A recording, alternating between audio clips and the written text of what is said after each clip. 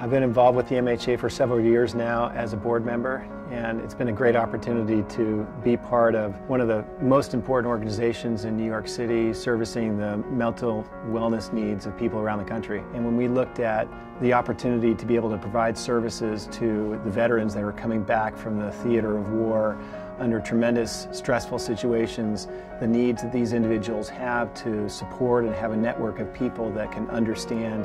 the issues that they're dealing with and how to respond to them in a positive way serves a tremendous need for this country. That's one of the initiatives that I'm most excited about with the MHA. The veterans are our sons and daughters. They're our husbands and wives that have put their lives on the line to serve our country. And when they come back to the country, we need to be able to provide them with the support and the services they need to be able to take the skills that they've learned in that theater of battle and to be able to apply them into daily life. And if we can be able to provide a support network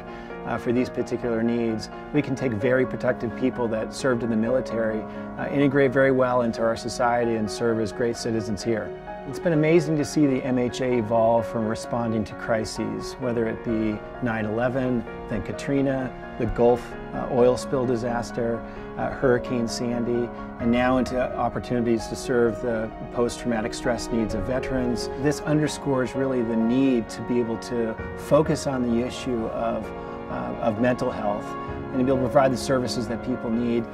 to be able to function well in society.